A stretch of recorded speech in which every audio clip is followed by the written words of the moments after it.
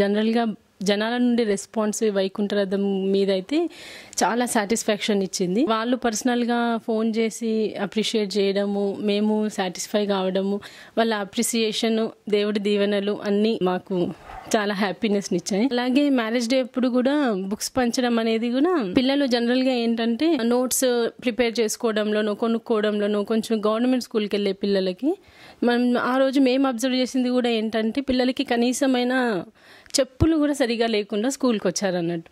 అసలు ఎంత బ్యాక్వర్డ్ ఉన్నారు పిల్లలు. తర్వాత అదంతా చూసిన తర్వాత అనిపించింది కనీస అవసరాలైన బుక్, పెన్ను, స్టేషనరీ సామాన్ అలాంటిది ఏదైనా ఇప్పిస్తే బాగుంటుంది, వాళ్ళకి ఎంతో కొంతవరకైనా హెల్ప్ఫుల్ అవుతుంది అనే ఉద్దేశంతో ఇవ్వడం జరిగింది. జనరల్గా అసలు ఈ సేవ అనేది అత్తయ్య, మామయ్య, అమ్మ, నాన్న వీళ్ళ నుంచే వచ్చిందని అనుకోవాలి. ఎందుకంటే వాళ్ళు కూడా వాళ్ళకు ఉన్నంతలోనే కాకుండా ఓ నలుగురికి సాయపడేవాళ్ళు. మేము చూసినంత వరకైనా, మేము చిన్నగా ఉన్నప్పుడైనా ఓ నలుగురు ఇంటి అప్పట్లో ఏంటంటే అసలు ఏమీ లేని సిచ్యువేషన్.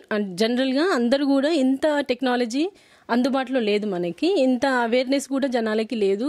ఉన్నంతలో కూడా వాళ్ళు నలుగురికి హెల్ప్ చేస్తూ వచ్చారు. అది చూసి ఇప్పుడు మేము కూడా మనకున్నంతలో మనం కూడా ఒక నలుగురికి హెల్ప్ చేయడం మంచిది అని అనిపించింది. వాళ్ళ సపోర్ట్ అయితే చాలా బాగుంది. వాళ్ళు బాగా ఎంకరేజ్ చేయడం వల్లనే మేము ఇంతవరకైనా డెసిషన్ తీసుకోగలుగుతున్నాం. పిల్లలని కూడా ఇన్వాల్వ్ చేయడం జరుగుతుంది. వాళ్ళ బర్త్డేస్ అక్కడ సెలబ్రేట్ చేయడం వాళ్ళకు కూడా హ్యాపీనెస్ ఇస్తుంది. వాళ్ళు కూడా ఎంజాయ్ చేస్తున్నారు. అంటే ఇంతమంది మీకు ఫ్రెండ్స్ అని చెప్పేసరికి నిజంగా స్కూల్లో ఫ్రెండ్స్ చూస్తున్నాము, బయట నేబర్స్ చూస్తున్నాం, కానీ ఇలాంటి ఒక ఇంట్లో ఇంతమంది ఉంటారా మమ్మీ అని అడగడము, వాళ్ళు కూడా ఎగ్జైట్ అవుతున్నారు.